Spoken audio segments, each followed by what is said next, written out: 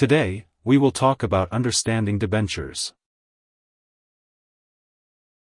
Debentures are unsecured debt instruments that rely on the creditworthiness and reputation of the issuer for support. They are commonly used by both corporations and governments to raise capital or funds.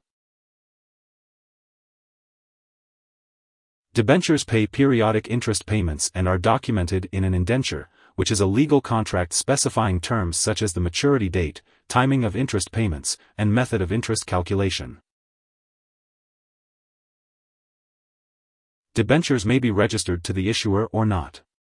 Registered debentures require organized trading through a clearing facility, while bearer debentures pay interest simply to the holder.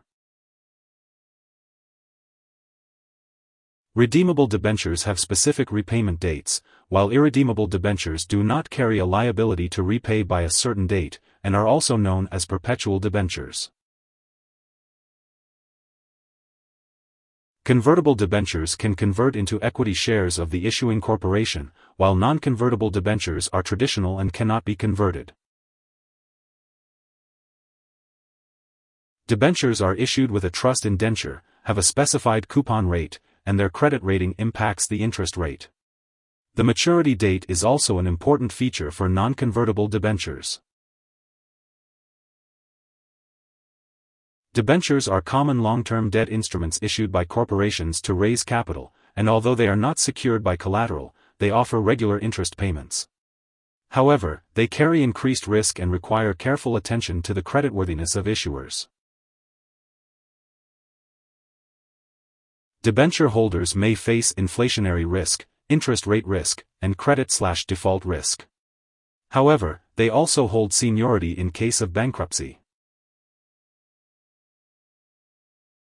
A government debenture example is the U.S. Treasury bond, which is nearly risk-free and helps finance projects and operations. A debenture is a type of bond, specifically an unsecured debt with longer maturities. Debentures are less risky than common stock or preferred shares and have seniority in bankruptcy cases. All debentures follow a standard structuring process and have common features, including trust indentures, coupon rates, and possible convertibility into common stock. For the issuer, debentures are a liability, but for bondholders, they are considered an asset. Debentures are a common form of unsecured bonds, relying solely on the creditworthiness of the issuer, and are considered riskier than secured bonds. Here are 4 key takeaways. 1. A debenture is a type of debt instrument that is not backed by any collateral and usually has a term greater than 10 years. 2. Debentures are backed only by the creditworthiness and reputation of the issuer.